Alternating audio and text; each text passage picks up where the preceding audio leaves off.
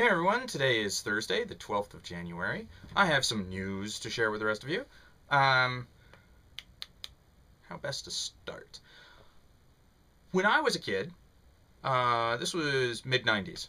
I want to say 95, but it was most likely 1996, because I did the math in my head earlier, where I came home from spending practically the entire summer with my grandparents to look down and to the right into our family room and see my dad sitting at a new computer. Okay. It was also in a place I hadn't expected. And he was playing a game I had never seen before. This game was XCOM UFO Defense. Now, forgetting my bag right next to the front door of being, out of town for like a month or three, I immediately went downstairs and got enraptured in whatever the hell it was my dad was doing. Come to find out, this is where my second wave of gaming came in. I started playing XCOM UFO Defense, Master of Orion, Master of Magic, Privateer, Wing Commander 3, SimCity 2000, and a whole plethora of other games that were on the 3.5-inch floppy as opposed to the 5.25. As well as that was my introduction to CD gaming. So, this beast of a machine, this 486 with, megabytes of RAM, was hands down the most powerful thing I had ever used since our 286 with like a kilobyte of RAM or something like it. I don't know. I don't remember exactly what the old computer has. Though we still have it in the basement. And we have the next oldest one in the basement as well. But anyways, I told you all that to tell you this. I've been playing XCOM UFO Defense off and on since 1996, 1995. So about 15, 16 years. I come to find out yesterday that Firaxis, the spiritual descendant of Microprose, who made XCOM originally and Civilization and so forth, are making a faithful reimagining of the original XCOM game. It's going to be turn-based. It's going to be have a more streamlined interface. It's going to have the same aliens, just redone. It's going to have the same precepts. They have the Sky Ranger, and it looks like it should in high def, comparatively speaking. I mean, all the things I've been seeing are fantastic. And the Game Informer website is releasing features on the game development throughout this entire month. So I hit it last night, and they had only released like 4 articles on it. So I'm looking into this, and I'm going, oh, holy crap. New game by the end of the year. Thank you. And yeah. I mean, originally all I was looking for was information on the first-person 1950s sci-fi B-movie style shooter that was originally supposed to come out this March, and they bumped it back a few months because 2 reasons. They want to polish it up mechanically speaking, and the other one is they don't want it to compete with Mass Effect 3, which is respectable. Definitely. Mass Effect 3 is a game killer. If you release a game within a week of Mass Effect 3, it's going to die. Guaranteed. 2 weeks, you've got a little bit of breathing room, but it'll probably die. Any more than that, you're probably okay.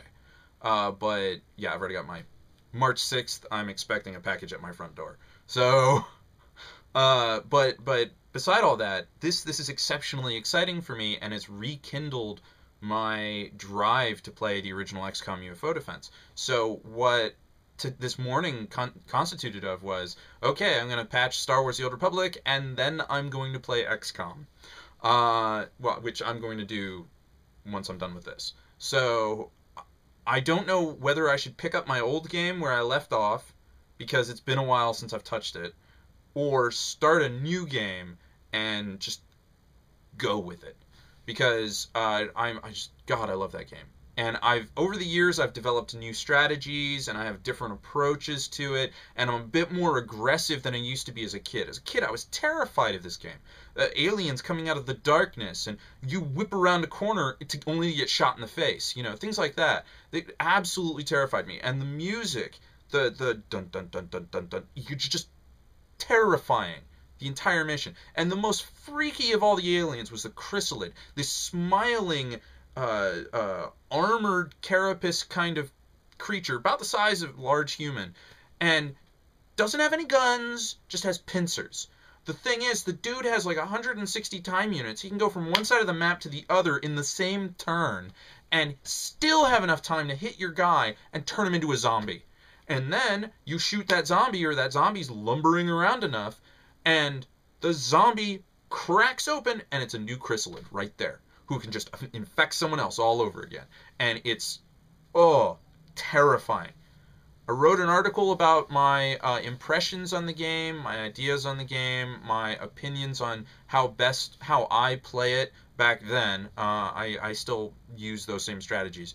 I wrote an article on my blog back in April of 2010. So I'll put a link to that specific article down below. I'll also put a link to the overarching page for Game Informer for all the features that they're doing for the new XCOM game. This is not a shooter. This is a turn-based strategy game. If you don't like turn-based strategy games, get the fuck out of my house. No, the real thing is, I have a couple of friends who started with XCOM Apocalypse, and you had the choice of turn-based or real-time. Now, I grew up doing it turn-based, and I was having a hell of a time with it. It's a hard game. It's very hard, even on the easiest setting. And when I tried it on real-time, I saw just how genuinely easy it could be. I mean, it has a pause function and everything. So, I mean, I get how real-time XCOM Apocalypse could be, but this is the original game, and you want to stay with the terror of not seeing what happens during the alien's turn. It's part of the atmosphere having it as a turn-based game, and I understand it. It would be really cool if they could also give us a real-time option like they did in Apocalypse. But if they don't, it's okay. It's okay. Also, I hear it's only a single-player game right now, so, like I said, it would be, it's one of those things. It would be awesome if it had multiplayer, but really it's the single-player experience that it's all about. It's all about terrifying yourself playing this game. It is hands down the only survival horror thing I really have subjected myself to. I've played a little bit of Doom 2. I've played, I can't get past the first part of Half-Life, mostly because I get so motion sick. And there are other games that, well, there were games as a kid, like Where in the USA is Carmen Sandiego, and that game scared the crap out of me as a kid too. But most of the time it was because I was playing it kind of in a darkish room.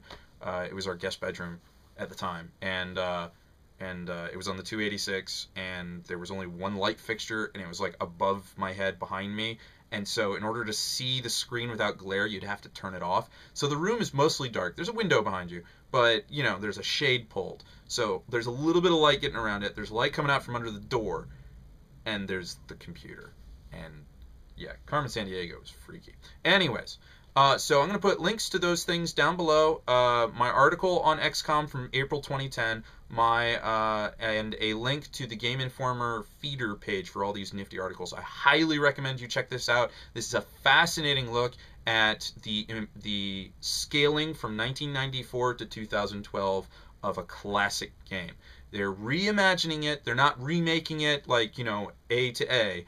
It's or lowercase a to capital A. This is lowercase a to like a Cyrillic A. I mean, it's gonna be the same thing, just different. So, yeah. Anyways, until next time.